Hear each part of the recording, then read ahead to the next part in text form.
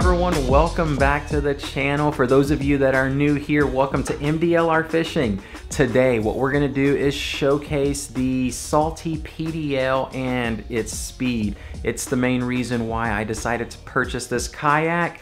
She boasts great numbers whenever I tried her out, and today I want to share with each and every one of y'all out there who is curious about how fast she's capable of going. So after doing a search on YouTube, I could not find anything. Some people talked about the speed, but they truly didn't capture the essence of how fast you're going. So what I have done is collect a series of fishing trips. I tested her out in all types of conditions as it pertains to Texas inshore fishing, high winds, in the intercoastal with currents, like going with the current, going against the current, going into a headwind, going with the wind. And I think y'all are gonna be surprised on just how fast this girl can cruise. So without further ado, let's get started. All right, y'all, quick update. We haven't caught anything else, but what I want to do is what I've always been wanting to do, show y'all why I wanted to go with this kayak right here. I'm gonna do a little speed test. Gonna pull out the phone. Let's open up our speed app and let's see what we're gonna, here we go, right there, speedometer. I'm gonna show y'all why it is that I wanted this. So I'm barely pedaling right now. We're right there at 3. Now, whenever I get against this bank, it'll give you some kind of fixed point to see how fast we are truly going, not just relying on the speed app. But here we go. Let's line ourselves up. Don't want to get too close and run into anything, but here we go. Now I'm gonna really give her everything I got. 4 miles an hour, 5. And we're going into the wind, mind ya. So 5 miles an hour.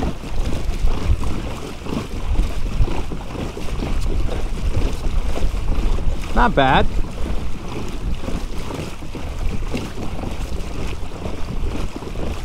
How long can I sustain it? Let's see.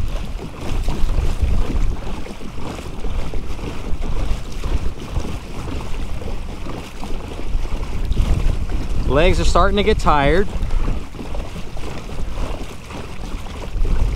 Man, I really would have loved to have broke that 6 mile an hour mark. Whew. Yeah. And we definitely covered some ground. I am winded. Now let's go with the wind.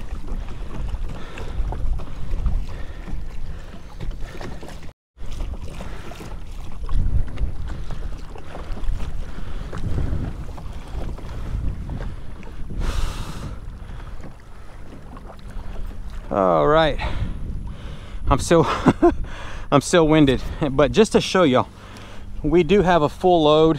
I got my camera, all my fishing equipment, tackle trays, boga, everything that I would come out here with fishing. This isn't just some empty kayak trying to show it off. I mean, I am trying to show it off, show the reason why I decided to go with it. Oh, wow, I'm trying to catch my breath. I am out of shape and was in desperate need of one of the pedal drives, in particular the PDL drive. Whew.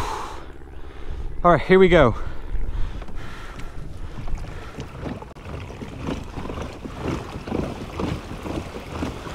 With the wind, easy 6 miles an hour, man.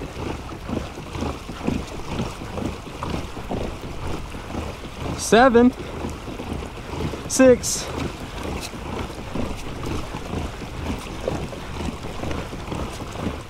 Oh, so we got 7 really fast. That was like max speed. I am seriously winded, but yeah, 5 miles an hour for sure with the wind. Definitely fast enough for me. a whole heck of a lot faster than the autopilot.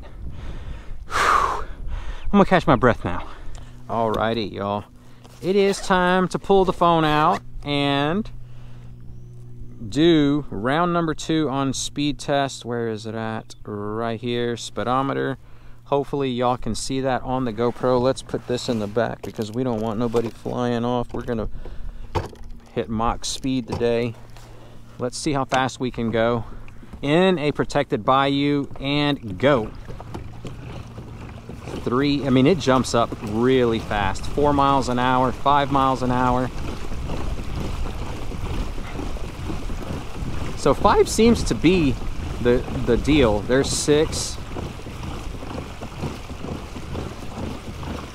We're generating some torque.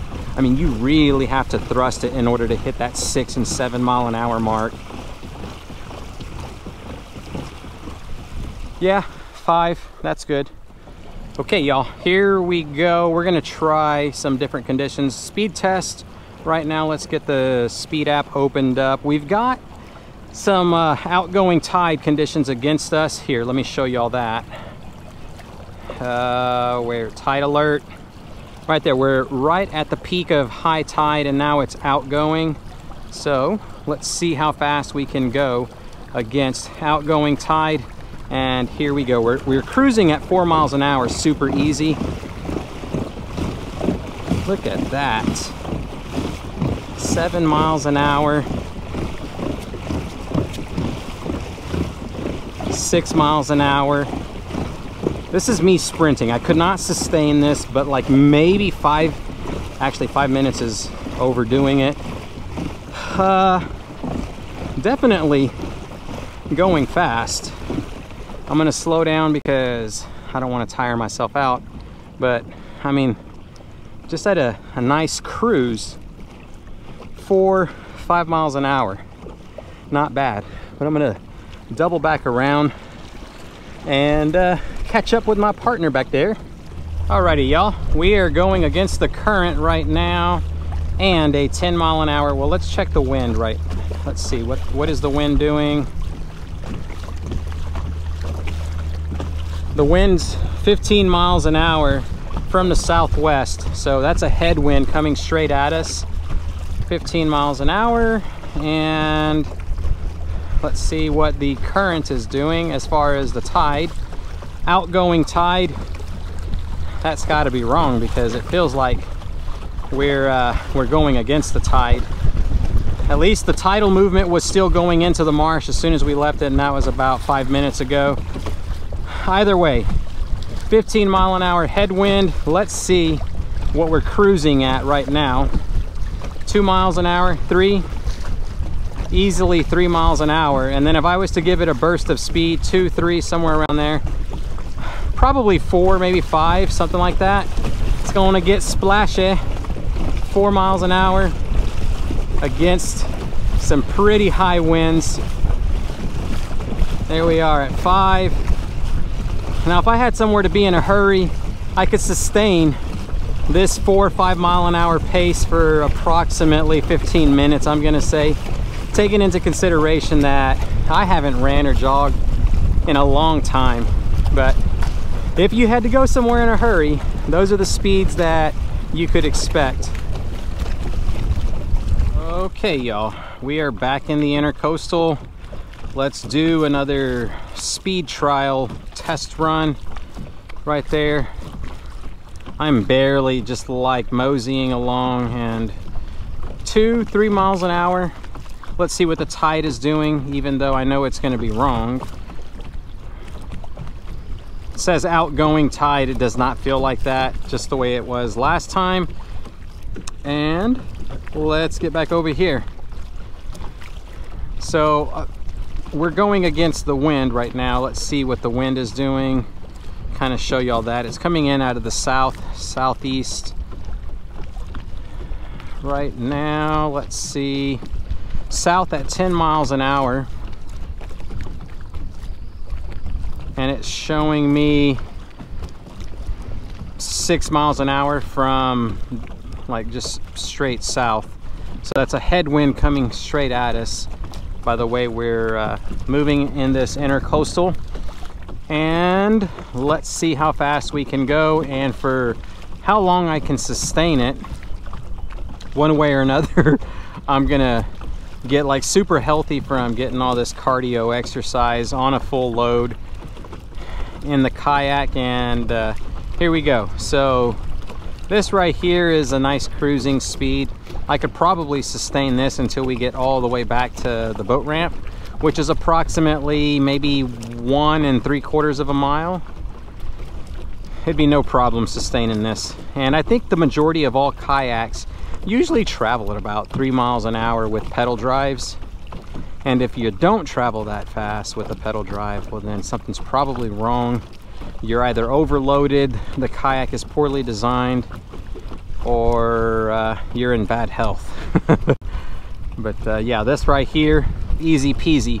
Let's get up to about 4 miles an hour, see how much strain that's gonna cause. Okay, that right there. If I had somewhere to go, like the way I said the other day, if I had to be somewhere in a hurry, like the wife just called and said, you need to get home now. Like, why? Because I made enchiladas. Then I'd probably be cruising at about 4 miles an hour. But if she makes the extra special ones, then we're gonna cruise at about 5, because we need to burn the calories now and make up for them tonight. Let's see. All right. Trying to get to 5. It feels like we're going against the tide. All right, man. Here we go. Dude, okay, there goes 5, yeah. I would not be able to sustain 5 miles an hour right now. I'm more than sure that that tide is incoming, not outgoing. And then just to show you all the difference, I'm gonna turn around and head back to Christian.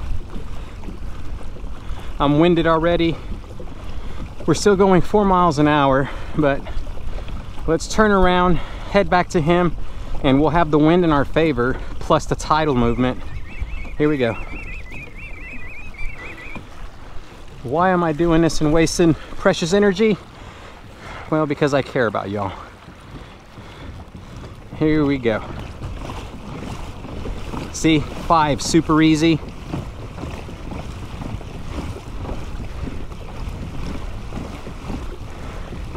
Yeah, steady 5. There's 6. Yeah, it'd be pretty easy, y'all. So it's all depending on like tidal movement, the current, the wind direction. It all plays a big role. But nonetheless, I absolutely love being able to move faster than 3 miles, anywhere from 2.5 to 3 miles an hour. Whew, I gotta catch my breath. All right, speed test, because I am straining really tough to get through this bayou right now. It's an outgoing tide and I'm straining. We've got some pretty crazy movement, and by the sound of my voice you can hear that I'm strained. Whew, I'm winded. 3-4 miles an hour. Mosquitoes are pretty bad. Trying to hurry up and get all the way to the back lake before that sun comes up. 4 miles an hour against the tidal current. Oh, I hope we find them back there, y'all.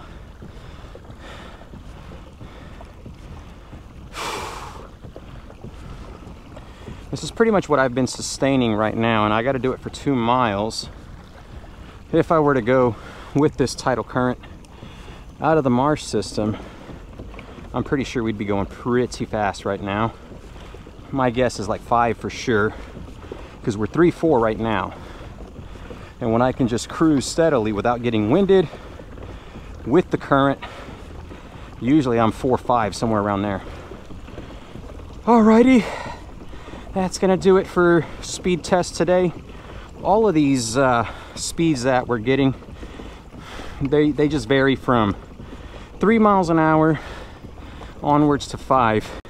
I can hit that 6 and 7 mark, but I can't sustain it for too long. So yeah, I think we're gonna settle this one from here forward. And safe to say that 3 miles an hour is cruising speed. Let's just say 3-4 is cruising speed. And then 5-6, maybe 7 is like just a quick sprint to get from A to B because you saw a blow up.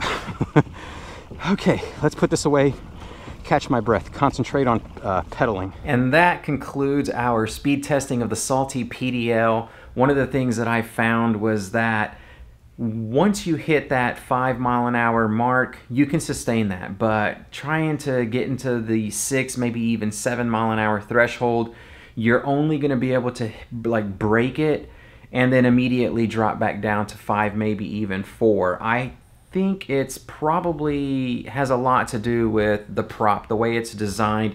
It creates a lot of drag, and there's just no way around it because that fixed like fan, the prop, it's the water has consistently trying to go against it, and in order to achieve or maybe even sustain the 6, maybe 7 mile an hour speed limits, you're gonna have to change the gearing in the PDL drive for something that's a little bit easier to pedal with and stay at that speed. But when you do that, you're probably gonna lose your like low end speed for cruising. So you take some to give some. Nonetheless, the Salty is crazy fast in comparison to some of the other kayaks that I have pedaled, and in going with ease, 4 miles an hour, that right there, it opens up being able to get to my fishing grounds a lot faster than what I was able to do. So I'm just completely happy with the results that it gives me, and it's the main reason on why I purchased the Salty. She push poles exceptionally well in the shallow water. You can get into some really skinny stuff. Several trips, actually more than several trips underneath my belt with her already in the back lakes push poling, and I'm very impressed with what she's capable of doing.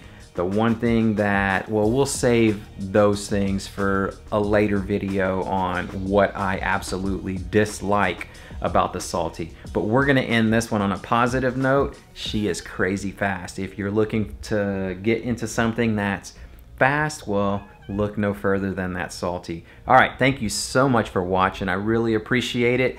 Don't forget to check out my video description down below. There's a lot of links that will take you to where you can read about the kayak itself. There's also discount links from my sponsors of the channel. And yeah, that's gonna do it for this one. Thanks for watching. If you enjoyed it, click that thumbs up button. And until next time, tight lines, y'all.